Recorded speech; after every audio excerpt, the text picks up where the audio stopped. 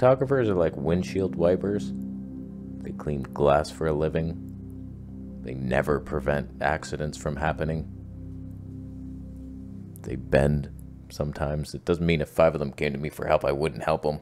You're crazy. All I want is the perfect camera. All I want is the perfect camera. So we have 5 desperate loser photographers in need of help, and today's episode will be a fun one because I got an adapter from Viltrox that allows Canon lenses to be used on little Nicky boys. So we're gonna film with the same lens, Canon R8, Nikon Z30. What happens when we adapt? Will it autofocus? It should. The EF-Z2. Affiliate links are down below. Was that your question? How would you explain Nikon having the better color science? What are the parameters you judge by? It's very simple. Just try not to make me look like I beg for cheese in the sewers. Some companies, for some reason, make my skin extra red and exaggerate the reds. Sony's known for that. It's accurate. Not really at all. When I look in the mirror, I'm pretty happy. Pretty darn happy. And then sometimes I'll film myself on a Sony camera and I'm like, what the hell happened to me? Or the Insta360 Ace Pro. My God, like blotchy skin where I'm like, I don't look like that. Whereas Canon beautifies you. This is real. Maybe a little happier than I would be in normal life. They're so nice. So Nikon, when I switched over to them and started using the Z30, I was like, hot damn. The colors are so beautiful. And what I judged that by is skin tone evenness. So like you're not doing every little red mark I have exaggerated. That's nice. So like just a pleasing orangey hue. Then also the hair, black, not red. That's what I love. Nikon seems to do that. And whenever I see that, for some reason, I'm like, oh, that looks so cool. It also does the teeth whiter. Some cameras make them extra yellow. I do not have white teeth, but they're not the freaky orange that like Panasonic used to give me. So like, I remember trying the M50 in Thailand and I was like, my teeth look so much whiter.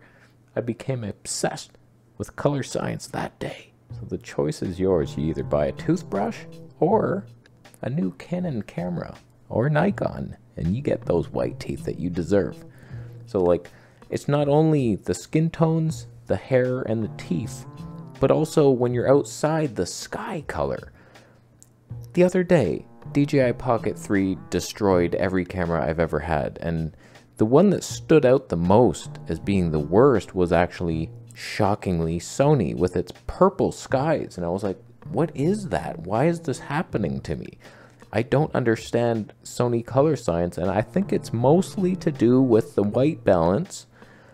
I should have kept it in 5500 kelvins for the whole day, but it was like sunny and cloudy, so I just wanted to let auto ride. The worst thing is when you're in auto and it changes throughout your clip, so you can't like correct something, because there was one scene where it was like so ugly and cold and purple in the later stages of the one clip, but in the beginning it was super warm. So I was like, well, you can't change the white balance because you're gonna have to fade it, and so it's just a pain in the ass. Whereas Nikon, I do not have to touch anything, nor Canon. Yes, Canon can be a little cool actually. This is an auto white balance ambient priority, and it's still very cool. I have to warm it up. Look at this. What the hell is that? So like whatever. And Canon custom white balance, forget doing that, taking a picture, exiting the mode. So colors are real. Sure, you could learn in a college course how to fix them, or just do it right in camera. So let us switch to this 24mm Tony 1.4 on the Nikon now. You have no idea the hell that is my life. A lot of plot twists on this. What is happening with this? Oh my God, I want to punch so many things. This did not work on my Z30. Wouldn't record. Nothing was working. It's the irritations. They're sending me firmware updates. I finally found a hack where you could press record without a lens attached and then attach a lens, but if you fully clicked it, then it turned off. Now we're on the ZF-C. It was autofocusing. Plot twist, it's a speed booster. Didn't even know that.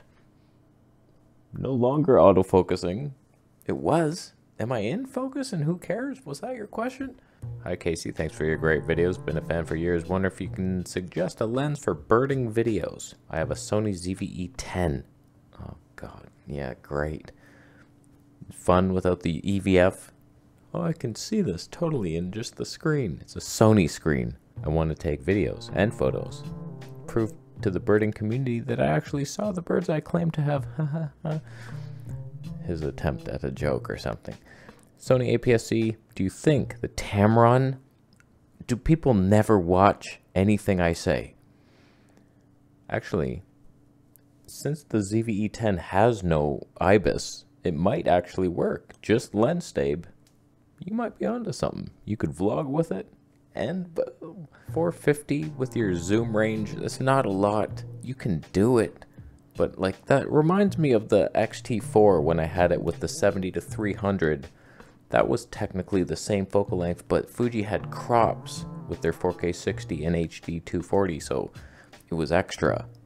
But you're not getting extra anything. You could put the digital stabe crop on, but that usually is very bad for telephoto. So like you're looking at like, why are you even doing this? Go get a little point and shoot. Like you're not in this realm yet. You're not ready. Get a Sony HX99. You'll get some stuff. You can vlog. You can zoom. It's pretty good. It's better than whatever the hell you're gonna do with a Tamron. At least it's a Zeiss lens. Why did it stop autofocusing?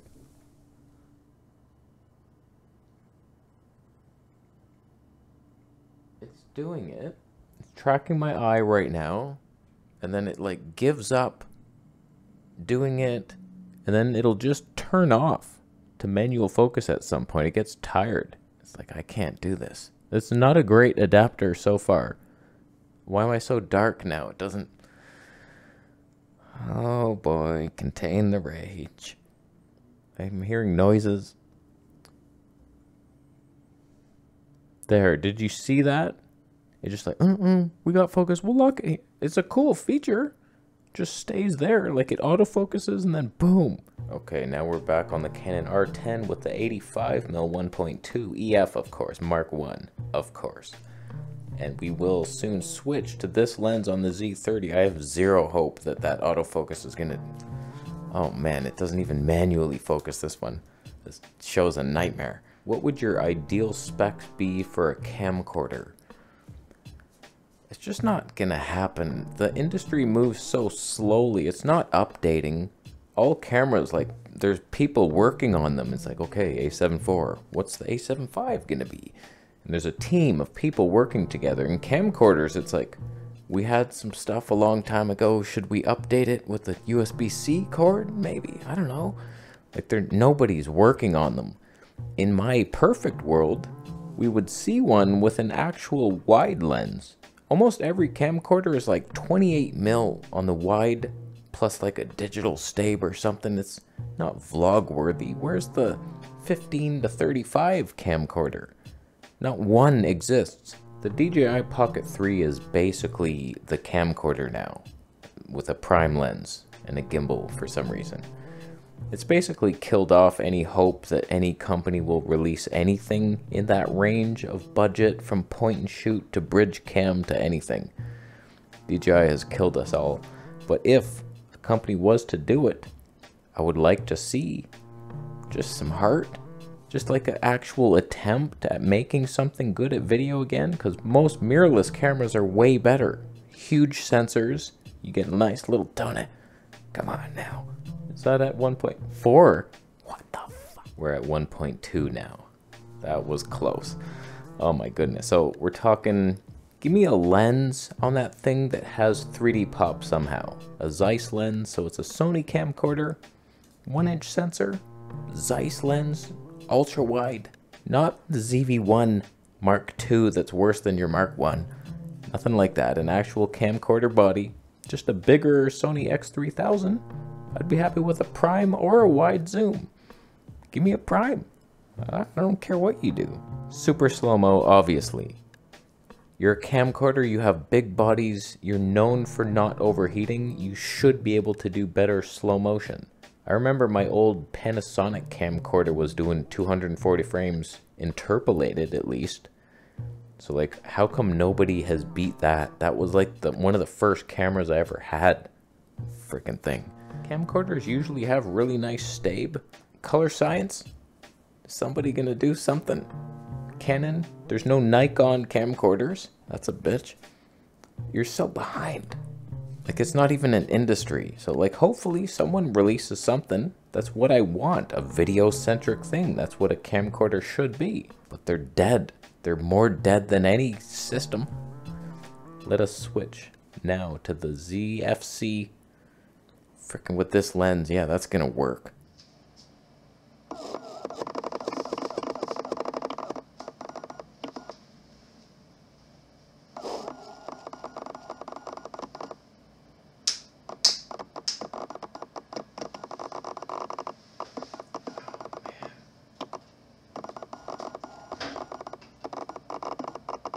That auto exposure is not doing anything. It appears to be working. I can't tell if I'm exposed at all. I don't think it's doing auto ISO. Whatever, man. What is your question? Like, I can read that from here. You asshole, why didn't you email it? I would still have to read the email. I meant voice message. You don't talk for 1,000 years. Budget lenses. In 2013, I bought a Canon 5D Mark III with a 50mm 1.2, 24 to 70 2.8, 70 to 200. You're set for life. Anything you could get today will be a downgrade from that. Live in your sweet spot and stay there forever. Never strive to perfect it. I want great autofocus for video, Canon mirrorless, color science, filmmaking. Okay, so you have a 5D Mark III. Some great lenses there.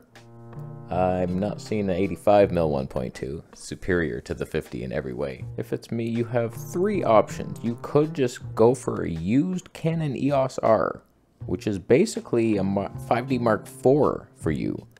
So like, it's an upgrade in a lot of ways. You're getting good autofocus. It's just 1080p only, but like, a lot of people think it looks better than the R8. There are definitely situations where the colors were nicer, more saturated skin tones. Decent option. If not, your two options, there's a third sneaky option. 6D Mark II. You stay DSLR, but you get good autofocus now. Just throwing that one in there. It's up to you to catch it. You gonna catch it? R8 or R6 Mark II. Those are like somewhat budget. The R8 is obviously the cheapest one. Same sensor as the R6 II. You're not missing much. You get IBIS in the R6 II, but we've seen Canon warpy stuff, and you're obviously going to vlog with your 24 to 70 2.8. That's why you're contacting me. That says Tony 1.3, by the way, and you can't stop it down to 2. Why is that? I thought it was a speed booster. Should be Tony 9.9. So I would go R8. I've been very happy with it. And imagine if I had a 5D Mark III, I'd be disgusted. The screen doesn't even tilt. And then you get an R8 that like outperforms you in every way and is pretty cheap, pretty darn cheap, especially if you can find one used. You're looking at 1,000 dingers. Come on. So like, you're done. You're done. Easy question answered. Nice lenses. Get more EF lenses. Never get an RF anything. You see they're coming with a 35mm 1.2. What's that going to be? Yes, I love that actual spec, but your element count's going to be high with sharp corners, no 3D pop. Oh, it's clinical RF glass. $3,000 plus, if not $3,500. Canadian prices don't even go that high. It's going to be a dumb lens. EF all the way. I guarantee you the 35mm 1.4 Mark I will crush that thing in its sleep. RF, you suck. Let's switch to the Zeiss planar, because that's a manual focus. And we've asked the last loser to leave my life forever. Okay, we're on the Zeiss planar old school 51.4 with a gash right in the front element. No mist filters. Stopped it down to 24. Focused on the mic. Is my face in? Highly doubted. 200 ISO. That's stupid. It's choosing that, by the way. I just bought a Canon EOS R7 with RFS 18 to 150. Did I do okay? Is disappointing your family okay? Depends. Well, like, define okay. Is like bringing a goat cow milk that he'll throw up on your lawn okay? It's okay. You're in super zoom hell. Like, any lens that goes that far is compromised at every single focal length.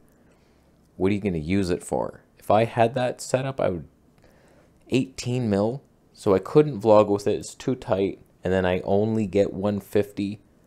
Couldn't get a squirrel in a shed. What are you doing with that setup? The Canon R8 is lighter, cheaper, better autofocus, full frame, more slow-mo features, better color science, probably. R7 is like the dumbest release. Ooh, we have IBIS. Everyone I've heard of says my R5's great. You know the guy Jan Wegner, he does the telephoto reviews, fantastic reviews. And every time he tests a Canon lens, he uses the R5, and then he'll throw you a bone with the R7, and the R7 never even comes close to the autofocus performance. Nothing is good in that camera. It's the dumbest purchase. And you got that lens? I'm so disappointed in you. Where's the EF glass? Do you have one piece? Where's the L lens? I've seen them. $350. I missed that deal, and I'll never get it back. But one day, maybe we'll get close again. Someone $450, I might bounce. For the 35mm 1.4? Come on. If you get the 24mm 1.4, and you adapt it to that, and you do a talking head thing, I'll still unsubscribe and thumb down your video, but at least you'll have some semblance of dignity back. Because what the hell are you doing? Those super zoom like a Tamron 18 to 300 like the other guy in this whole section. You bunch of super zoom hobos. It's the worst idea ever. Camcorders, that's why they suck. Because they do that. 28 to 600. Look how much different lengths I get. Where's the pop? We're witnessing it. So my final thoughts on this adapter. I think it autofocused pretty good on the 85 1.2 for some reason. The box stayed on me. It didn't lock into like, panic mode. So the 24mm out. And if you're manually focusing, not bad. It's a speed booster with Canon EF glass. Who looked better today, with the Nikon color science or Canon with the same basic lens? Crop factor is like 1.02 or something. Fantastic idea on paper. You need some firmwares to get it to work on the Z30. It doesn't work. I'll leave. What are you doing? You subscribing for more videos?